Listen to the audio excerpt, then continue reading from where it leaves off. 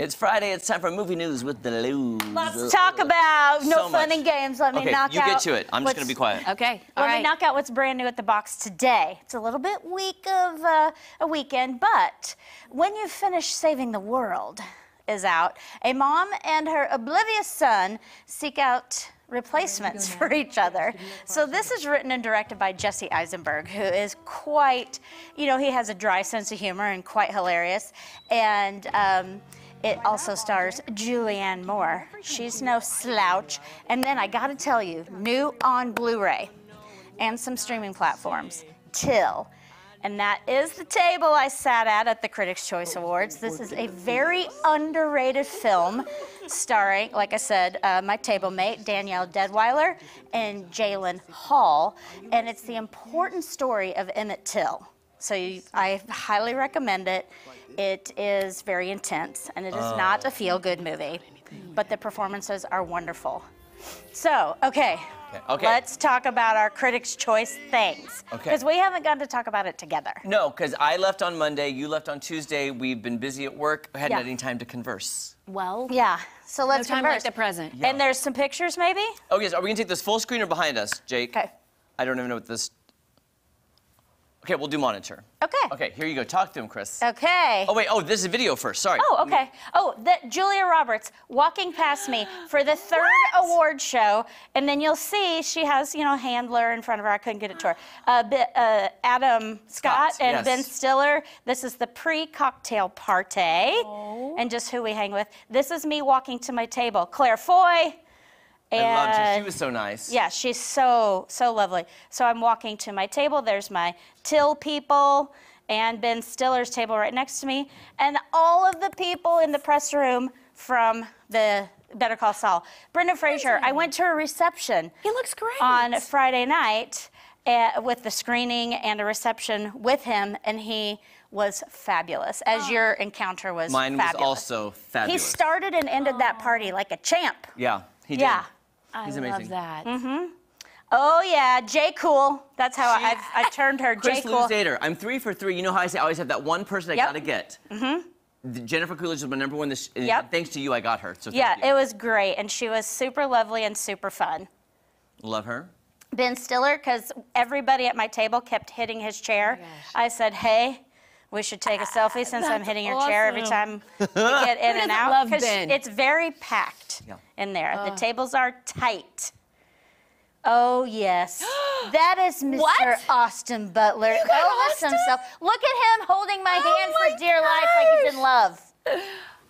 Look, I see it. Oh, my word. word. I see Yeah, it. see it. Oh, my God. And he couldn't have been more lovely. That is so great. Oh, that's good. Did he talk like Elvis to you? A little bit. And then the Fonz. The Fonz lit up my life. He was everything. Me too. He was everything you want him to be. Yes. He's so lit. And it's very loud in there. Weird Al. Didn't you find he was just great? He was so... He was so great. Yeah. His movie won, and he was just utterly delightful. And I was doing audio there is what I'm doing. And we had great audio for 98.7 The Dove. So that was really fun. Oh, I love it. Oh, Claire Foy. She was so nice. She was our Sandra Oh this year, if you like. She had all sorts of time to talk to me, hang out. That was at the cocktail reception before. And she couldn't have been greater. And Women Talking, which is her movie, is coming to town. Oh, good. Oh, fun.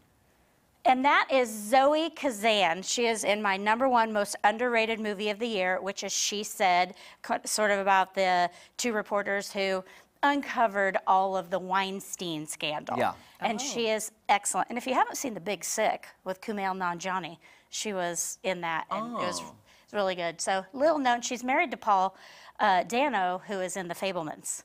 So she wasn't even there for anything, because She Said didn't get nominated, even though I did. There's my Till table. Danielle Deadweiler, beautiful dress. Jalen Hall, and then his mom, who is absolutely delightful and hilarious. We're backing out. And we laughed all night, all night long. That's so great. And there she is again. Look at that dress. The dress is gorgeous. She is beautiful. And to know that she took on such a big and tough role, and I had not heard of her before this movie, so that's very exciting. Is that, oh, And then, yeah, from the bear. I had to do this. Jeremy Allen White and Ayo Edeberry. Good for is you. Her name. They are so great in The Bear, which is on Hulu, 8 episodes.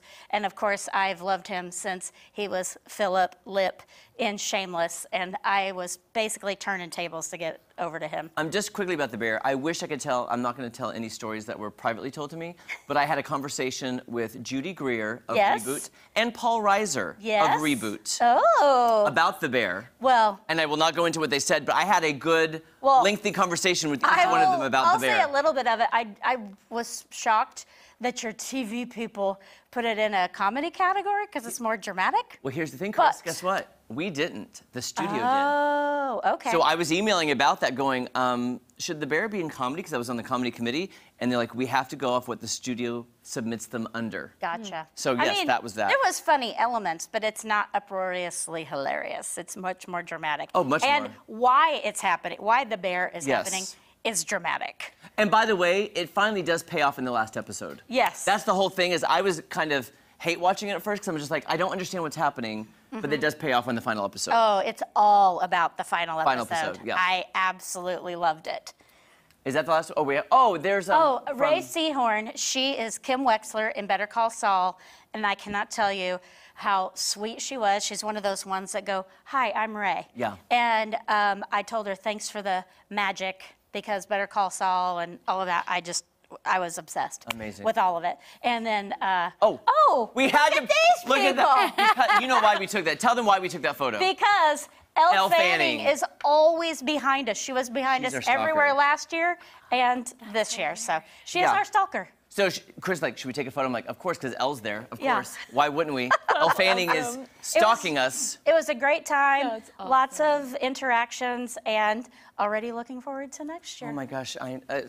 Good times. And we're out of time, so we got to everything perfectly. Yeah, perfect. Gosh, don't go anywhere. We'll be back with Travis Brooks, The Price Cutter, right after this. It's a whirlwind. I didn't even get through all my photos because I have so many stories. Right, I have.